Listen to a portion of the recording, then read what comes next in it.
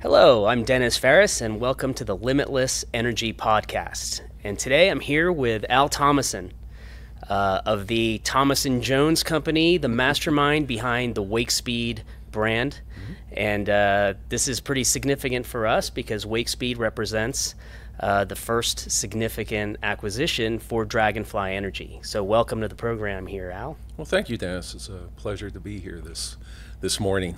So in light of the acquisition, Dragonfly acquired the assets last spring.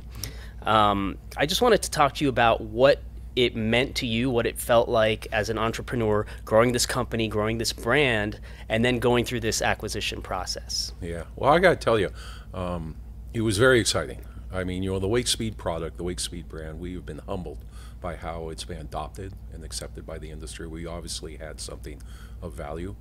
We grew so fast on our own as Thomason Jones that we were really at the point of facing to have to expand, people, facilities, and Dragonfly reached out to us, and through the great conversations, we saw a great opportunity to accomplish a lot of the growth without us having to do it ourselves, and then also to join with a really great partner. From a personal standpoint, I've come more from the private sector and I've seen acquisitions. I've always been on the other side. This is the first time for an entrepreneurial to have it an acquisition, and it really has been kind of rewarding, frankly, to have people recognize. Right. Well, your reputation preceded you. Obviously, Dragonfly was looking for this capability.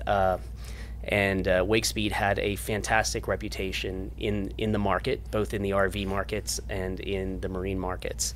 So let's talk a little bit about the origins of Wakespeed. So you actually came, as you noted, from the private sector, retired, and then became an entrepreneur. So how did that pan out? Oh, boy, I tell you, it's like many things in life. The life leads you, right? So by choice, if we go way back during my summer jobs in school, one of the companies I worked for, individual, big stack of money, retired, died 2 years later, and I thought that was nuts. So I had a personal goal to retire early, and we accomplished that. Wife and I, we sold everything.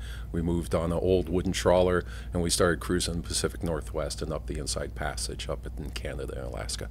And that's what we did. I mean, we were away from the docks. In the springs, we'd leave, and we'd go north, and we saw people, we'd go more north. 100% energy independent, 100% resource independent. We'd come in once a month, right, to get provisions. So through that whole experience, because my background, I'm actually degreed in computer science and electronic engineering, I'm really curious about what's going on with the charging system, and I found that the system that all the glossy magazines told me to put in wasn't working correctly. It sort of worked, but it really didn't work correctly. It didn't fully charge the batteries. And if we were just away for a weekend, it wouldn't have mattered, but we're away a month at a time. So it really mattered to make sure you had the batteries that were charged correctly. And the biggest lacking that we found was the missing of the battery current. So that's how the Wakespeed came about as technology.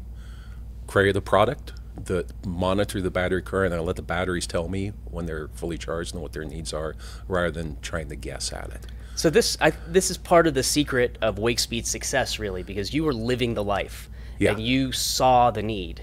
It's not like you were trying to get into a market or something. You were living the life. You're living on the boat, trying to understand how to live off of the energy resources that you had, and you saw a glaring need in the process. So can you talk a little bit about that need that you identified? Yeah, 10 years we're living that, and I'm not going to suffer living for 10 years. And like I say, the biggest difference is we listen to the battery. And it actually goes beyond that when we get into the more later systems, but back then the real thing was you listen to the acceptance. The battery will tell you what it wants, but you have to pay attention to voltage, temperature, and current, and that was the technical detail that was missing. Most of the glossy magazine charging systems out there, alternator-based charging systems, they didn't do that. They had other ways of accomplishing it, and they worked okay, but they really didn't fully charge the battery. They didn't properly maintain the batteries. You'd lose lifespan. I mean, it's just a whole bunch of issues. That was the first and fundamental difference. Now, as we move on, I don't know if you want to talk about this now, but as we move on into later days with the adoption of the lithium batteries, because this original battery was a forklift battery. It weighed 2,000 pounds, and I had to pull ballast out of the boat when I put it in, right? But now when we move forward to the lithium technologies, that listening to the battery concept is even more important. So we do things like we'll instrument the battery fully. If we're like with drop-in batteries, we have some support with that. But if we have the ability to communicate with BMSs, that it lets us even listen more closely with the battery to its needs and status. Well, first of all, you don't ever have to ask if I'm willing to talk about lithium batteries. I'm always willing to talk about that. But so this is an interesting point here. So you started out with big lead acid batteries, and you basically saw issues with charging those from the alternator. Those issues became even more prominent when you switched over to lithium. So specifically for the big lead acid batteries, you're out, on the water for a month at a time or whatever. What made it clear to you that you needed a change in how you were doing the charging from the alternator? There's a product out there called a Link 10 that is a battery monitor. And being the curious type of guy, I've actually broken the Link 10, pressing the little button to see what's going on with the battery. You're a true engineer. I'm a true engineer, and I'm bored. I'm retired, right? I'm not there. I'm not in the office designing things anymore. So literally, I'm watching the battery to see what's going on while it's trying to charge. And what I discovered is this thing would go into float prematurely. It wouldn't fully charge the battery. So you asked the question, what prompted me to actually create this technology? On our first shakedown cruise, we're going up the Columbia River, not charging the battery, and we're trying to live off this thing. Literally, I stopped the boat in the middle of the Columbia River, turned the engine off, turned it on again to try to restart the charge cycle, because it would go for a period of time and pour more energy into the battery. That's just nuts. I'm not going to do that. I'm not going to crawl into the engine room and unplug the regular harness and plug it in or turn the engine off. I'm just not going to do that. So that particular product failed. When I got back from the shakedown cruise, I did what's known as a float test. And by the way, the product failed the float test as well. I had previously made a DC generator that had a part of it as an alternator regulator. I just pulled that out, made it a standalone alternator regulator. So you're definitely a tinkerer.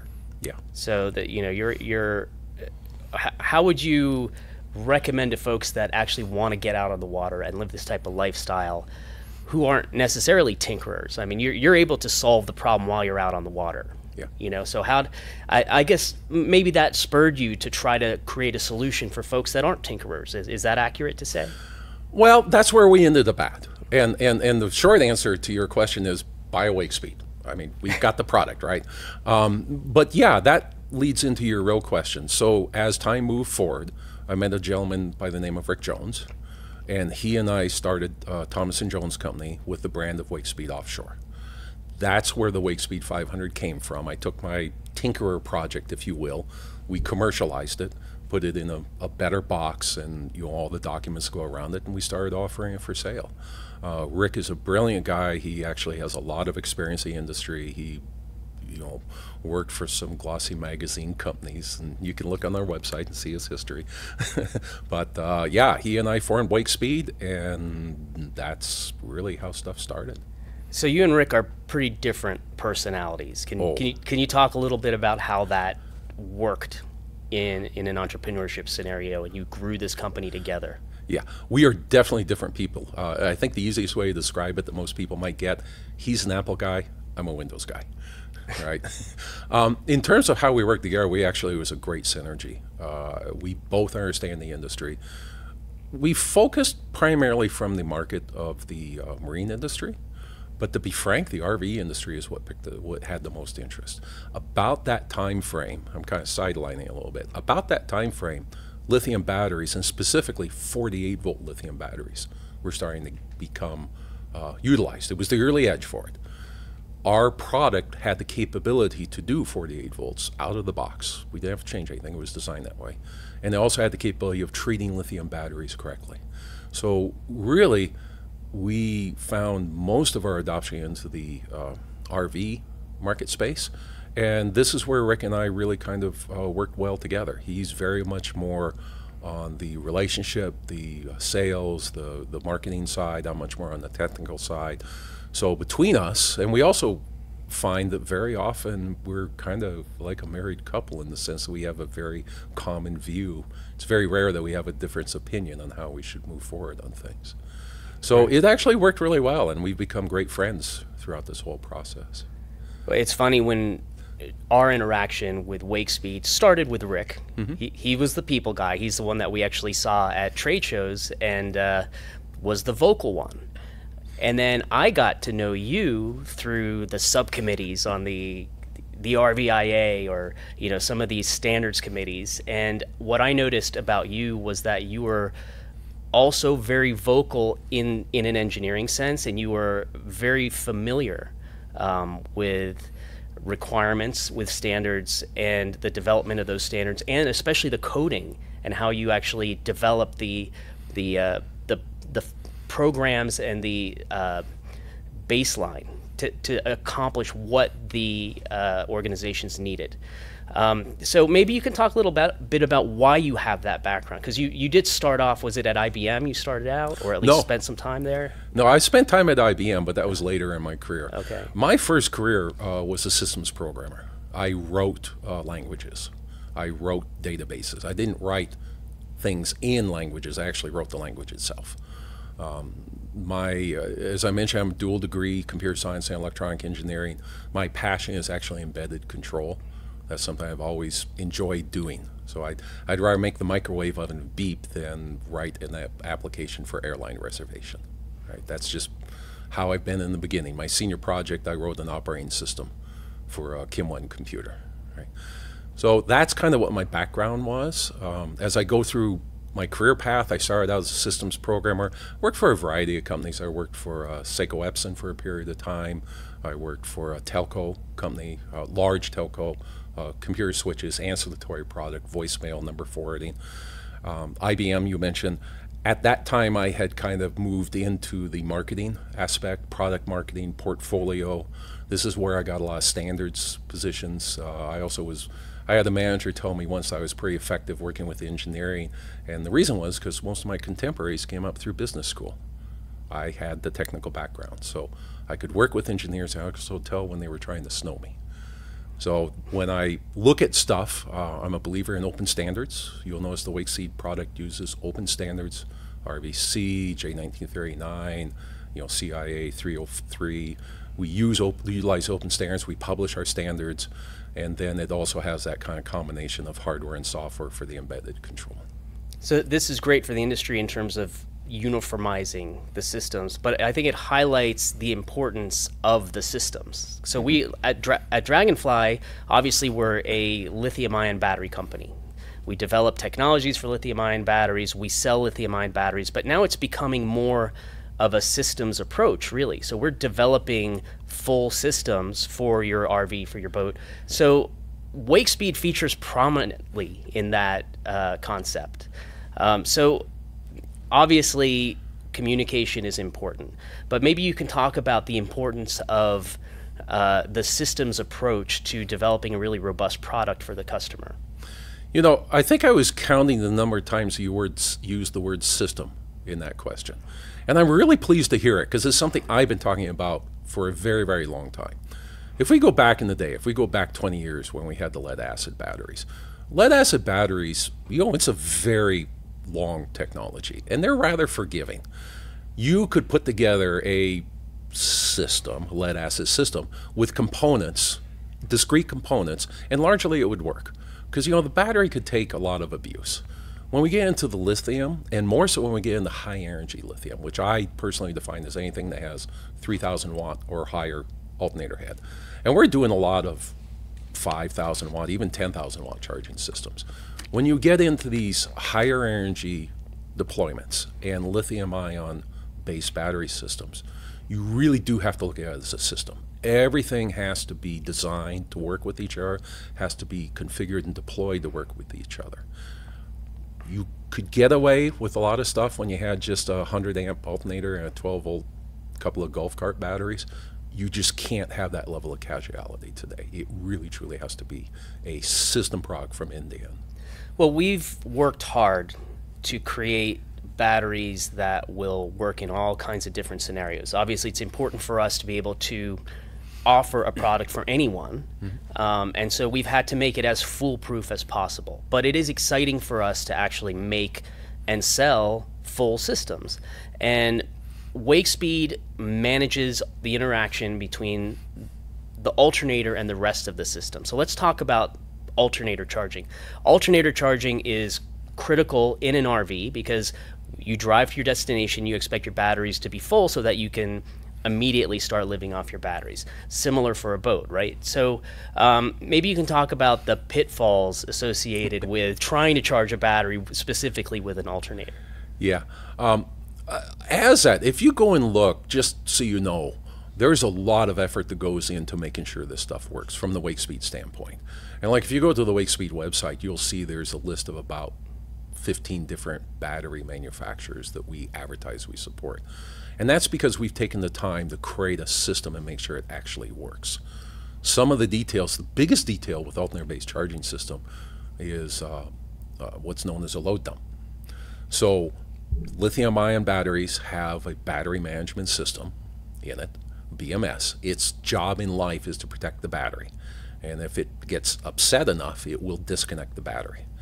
That is known in the industry as a load dump, and it could be a catastrophic event. You can look on the websites and you can find more details about this, but it's something you want to avoid. You want to make sure you have protection for it. That's probably the single biggest difference that you have to pay attention to from an alternator-based charging system. You want to make sure that you can avoid that from happening. So you want to make sure your charge profiles are correct. You want to make sure you're instrumenting the battery correctly so that you know what's going on with the battery and you stay away from that third rail, if you will. You want to make sure that you have a knowledge of what the battery is going to do, either a real-time knowledge through a communication or like in the case of some of the drop-ins where we don't have that, engineering to engineering level interaction. So that both Wakespeed and the battery manufacturer, we both know exactly what's going to happen with that battery and become stressed, and then we can manage a charge profile process to avoid that, to stay away from there. That's the type of stuff I'm talking about. That's the engineering approach from a system standpoint. That's the additional need that we're at with these high-energy lithium-ion installs. Great, yeah, I love it. I mean, obviously load dumps, or the possibility of load dumps, is something we've been familiar with for years. We've had to address it with our products through redundancy. You've got multiple BMSs. They're not all shutting off all at the same time. You can at least mitigate the risk. But ultimately, the most foolproof solution, especially in a high voltage system, which is becoming way more prevalent, is the Wakespeed solution. We want to be able to monitor and discharge the energy from the alternator before there is a cutoff. As you described it, it could be potentially catastrophic. So can we talk a little bit about what that failure looks like? So you have a voltage spike. Then what happens? Yeah, so this is a well-known phenomenon. It was discovered back in the 50s and 60s by the automotive industry when they moved from generators to alternators. And they defined the load dump. Load dump is defined as the battery being disconnected when an alternator is active. And back in the day, it typically happened because maybe the fire department had to cut a battery cable, or more likely because of poor maintenance on your car. And you had corroded cables, and you went over a railroad track, and you got that disconnect. And in a 12-volt system, I mean, the industry is now an ISO spec. It is defined as a test pattern of a 100-volt spike in the 12-volt system. 200 volts for, it keeps multiplying and going up. It's absolutely a traumatic event. And there are mitigations for it in the alternators. There's suppression devices, there's external ones, there's keeper batteries. Again, the readers or the listeners can go on the web and look at, different approaches for it. But that's what a load dump is. It's not something that's new recently. It's been known for decades. It's become more of an issue because when we look at lithium batteries, because we have this battery manager system in there, and because lithiums are less, the technology of lithium, and you can answer this a lot better than I can, but because the chemistry of lithium is less tolerant to being stressed, whereas a lead acid battery might boil the water off, lithium battery, bad things can happen, damage the cell or other things. That BMS introduces the higher probability or potential for doing a disconnect. And that's why this whole concept of load dump has really revisited as lithium batteries are being adopted more and more with alternator-based charging systems. Well, I think it does highlight the importance of of a systems approach. I'll say it again for you. Thank you. Appreciate it. I think it highlights the importance, because whether you have a lead acid battery or a lithium battery, there are situations that can create an event. Whether it's a catastrophic event or an event that shuts down your power or something. That's what needs to be avoided. That's where the design of the system is critical. And that's where, obviously we've been really working hard to try to be on the forefront. The Wakespeed acquisition is a very big part of that. So the other thing, moving from lead acid to lithium batteries, and this might be viewed as a great thing, lithium batteries charge a lot faster. Yes. What are the implications of that for an alternator? I mentioned not necessarily an alternator, but for the system, right? I mentioned early on that Wakespeed had great adoption in the RV space. A lot of our early adapters were lithium systems with 48 volts. And the value prop was, you can be dry camping all day, start your van up for 20 minutes, 30 minutes in the morning, and recharge that battery. And that's all you need. You don't need a generator. You don't need to drive for hours. It's that fast recharging that is a great value prop. We can put alternators now, you can get 24 volt alternators that are 4 or 5 kilowatts, very common. 150, 200, 250 amp, 48 volt alternator. You can get 24 volt alternators. You can get 48 volt alternators, very common in the 150 amp range. So now we're looking at 6 kilowatt. We were at a trade show and one of our partners had a 48 volt 300 amp alternator. All right, this is a 15 kilowatt head. Of course, we were doing rock, paper, scissors to figure out who had to actually schlep it out of the trade show. And I'd often pull the old card, so I didn't have to do it. But we're finding alternators are available to do much more power generation and that quicker recharge time. And it's going to become more and more important. It's not just a lifestyle thing that you only have to start your engine for 30 minutes, but it's also an economy thing. You can, while you're doing motivation, while you're actually moving the vehicle, the incremental energy draw to drive that alternator is in a position, it's in a state where the engine's much more fuel efficient than if you're using a dedicated generator and you're only running it at 20% load through classically inverter chargers. You've got state initiatives like California that's precluding the use of dedicated generators. So this is a multifaceted transition we're in. It's a very exciting time where we're moving from, if you will, traditional generator-based, long charge times to systems that can deploy lifestyles. I carried back on my boat, I carried over 2,000 pounds of lead-acid batteries because I didn't want to listen to a generator. I was pretty rare. We'd go and anchor out somewhere, somebody'd pop in with a big boat and they'd fire their generator up for a couple hours in the morning, a couple hours in the evening. That was the norm, right? I didn't want that. Our solution was we pulled anchor and went away. We went somewhere else. But people don't want that. They want to be able to enjoy their morning coffee without listening to kind of this classical approach. And that's where these new lithium batteries and the high output alternators really are coming into play. You got a lifestyle aspect. You've also got kind of an energy efficiency aspect because, as mentioned, those generators at light loads, they're going to burn 4 times the amount of fuel to make that electrical energy versus incremental energy onto the car itself. And then you've got government regulations that are pushing. These are all kind of aspects that are coming in and playing that I believe is driving the interest into these higher energy, largely lithium ion based systems. I think we agree. I think we share this view that it's about lifestyle, but it's also about energy efficiency. And we're definitely very environmentally conscious at Dragonfly, but we don't want to have to sacrifice lifestyle. You want to be able to go out and RV. You want to be able to go out and be on your boat. And there are high power activities, whether you've got audio systems or whether you have, large appliances on your boat, on your RV. It's important to be able to go out and enjoy the experience. That's what we do. But we're smart enough to be able to figure out how to do it in an energy efficient manner. So I do, respect what you're saying and appreciate that. So you retired once. At some point, you're going to retire again. Oh, yeah. You going to go back on the boat? The boat's a big part of it. Right now, Viking Star is, there's a reason That's the name of your boat? It is. It is, Viking Star. It's a 60-year-old wooden Monk McQueen trawler. Very classic and, efficient, seaworthy, has a lot of good characteristics, and right now she is incredibly angry at me because haven't been paying attention to her. Where is she? Up in Friday Harbor, where I live, and that was unfortunate. I'm old and cantankerous enough that at the acquisition I could say, yeah, this is great, thank you, but I'm not moving. And you accommodated it, so I appreciate that.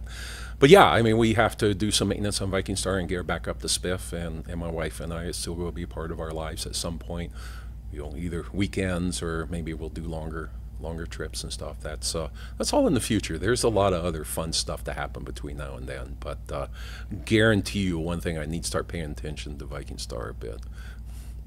Well, we're going to have some fun before you go back on the boat. Developing systems, making the experience better, especially when you are, when you do make that decision to go back and live on the boat again, which I hope you do, because all of this work that we're doing is going to make that pan out a lot easier for you. Well, I'm looking forward to get back on the boat and testing some of these exciting systems. I know we can't really talk about stuff in the future, but I'm really excited. And, Viking Star is going to be a great test bed. I know a lot of people talk about the sprinters, but, fully energy independent. And I'm looking forward to not having 2,500 pounds of batteries and replacing it with just about 300 pounds and getting the same usage out of it. Yeah, absolutely. Hey, Al, it's a pleasure having you in the company, and Rick. It's so much fun, assimilating Wakespeed and really focusing on these systems and doing more product development, more than we would have otherwise. And it's great to have you on the podcast. Well, appreciate it. Thank you very much. And it's wonderful to be part of the Dragonfly team.